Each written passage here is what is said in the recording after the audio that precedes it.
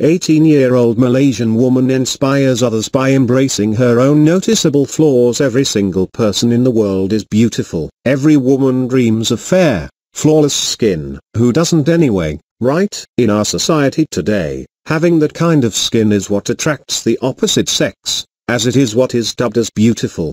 But if you don't have flawless skin, should you hide under a rock?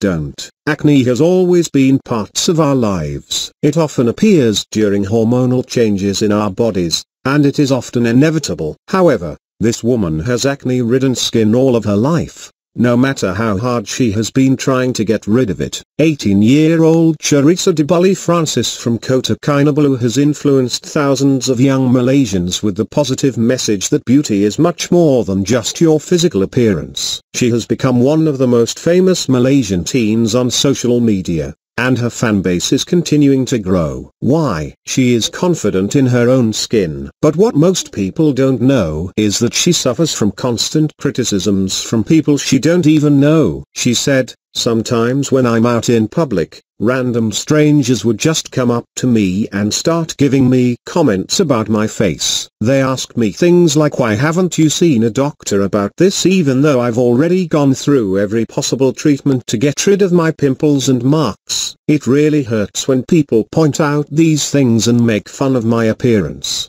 But I give it right back to them. Maybe it's because they don't understand that pimples can break out due to other factors you can't control, like hormone imbalances and genetic factors." She even tried taking medication in order to control the growth of acne on her face, but the side effects were taking a toll on her body. She added, "I stopped taking the medicine that my doctor prescribed after a week because they used to make me vomit a lot." Who doesn't become depressed when you're faced with problems like this? That's why I always advise people going through the same thing to always strengthen your relationship with God to get through hard times like this. Now, Charissa is currently studying music in the Cebu Institute of Art, something she has always been passionate about. Meanwhile, she continues to inspire many teenagers to embrace their flaws and inner beauty.